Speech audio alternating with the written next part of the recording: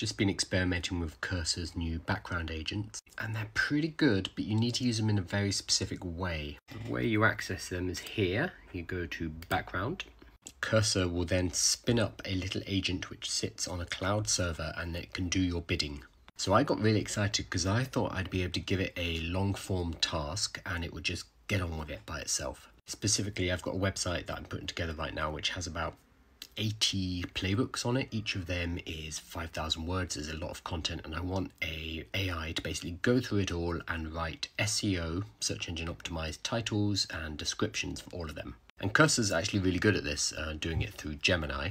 But what I was finding was that I was babysitting and having to say, okay, do the next one, do the next one, do the next one. So while it was still faster than doing it myself, it was taking a long time. So I thought with this background agent, I would be able to just say, okay, go and look at all of these 80 different playbooks and write out titles, write out descriptions, work out the SEO for me. And it doesn't really work like that. Instead, what it does is it runs the tasks like it would normally. It just does it in the background. But then it just completes the task and it waits for the next steps. It was waiting for me to say, okay, do the next part. It's not fully autonomous, which is probably for the best. Which means that it's good with small tasks that you set it and it goes off, it spends 5 minutes doing it and the task is then done. It is not for leaving it overnight off doing its own thing. Why this is still really cool though is you can have multiple agents all doing little tasks for you.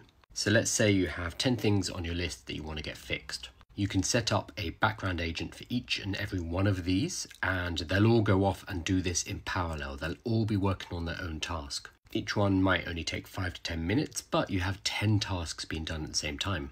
You can then check in, they'll give you a progress report, see if they've done a good job, give further instructions if they need them, or commit the changes to your main project. So it's not 100% what I was looking for, and I get it, that's fine, that's a big ask. But used in the correct way, which I was not doing, this is really useful because you can now be working on 10 different things at the same time, which is exciting.